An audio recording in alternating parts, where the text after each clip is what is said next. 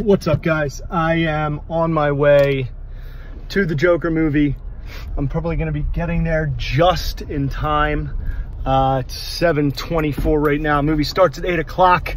I have never been so in the dark about a character that I know so much about. I'm pretty sure I didn't say that right, but I'm pretty sure everyone watching knows what I mean. The Joker's been around for 80 years, and I have no idea what to expect other than just a downward spiral. My first impressions, right off the top of my head, the laugh.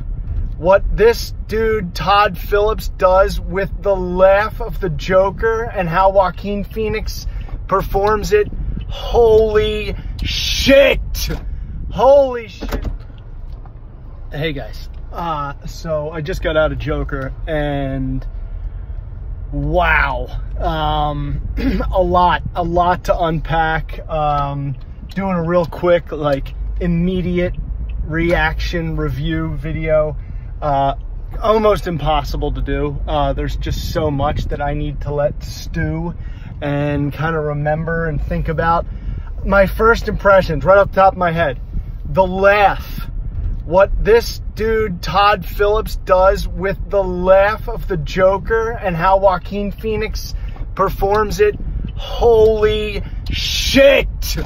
Holy shit. It's so genius. It's without a doubt the most realistic interpretation of the Joker. It's almost like an amalgam of all of them. And when I say all of them, I mean, you know, Cesar Romero, Jack Nicholson, Heath Ledger, and even Mark Hamill. They're all on display in one way or another in Joaquin Phoenix's portrayal. The beginning was awesome. The first act was really good.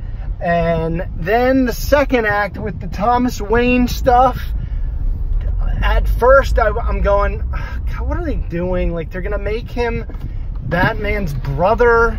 Again, if I haven't said it before, spoilers. Spoiler.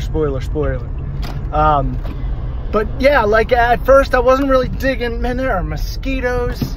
We are in South Florida in the fall. Makes no sense. So the Thomas Wayne, Arthur Fleck's mother and Thomas Wayne had like a fling. And he could possibly be the son of Thomas Wayne, making him Bruce Wayne's brother. Making him Batman's brother. Joker, Batman brothers. I don't know if they've ever, like, played around with that before, but I feel like they have. I feel like there's just, like, no way they didn't do that. If they have and I can't remember, let me know down in the comments.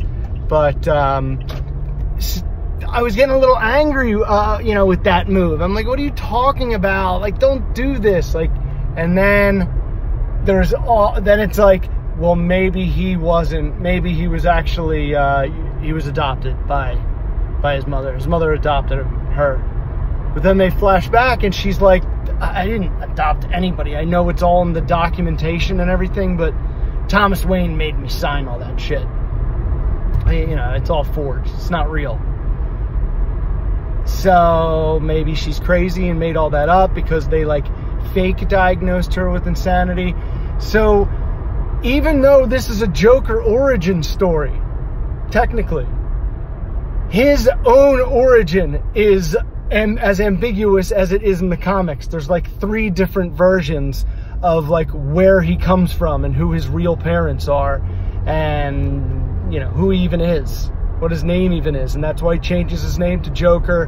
The whole arc with Robert De Niro, it felt like they almost could have done that in, like, today's time period, because it was definitely set in the past, not too far in the past, maybe like 20 or 30 years, maybe 40 years in the past. Anyway, I'm driving. I probably shouldn't be doing this while I'm driving. Absolute, it's a genius movie. The third act was just tremendous. There were so many visual parts of it where I wasn't sure if I was watching the cartoon or reading a comic book or watching, like I said, Heath Ledger, Jack Nicholson, Cesar Romero, Mark Hamill. They all appear at moments when he's the Joker. And I feel like this could be like the culmination of a Joker performance. Like I said, we'll get real deep into it on the podcast this weekend, so make sure you tune in, and I'll see you then.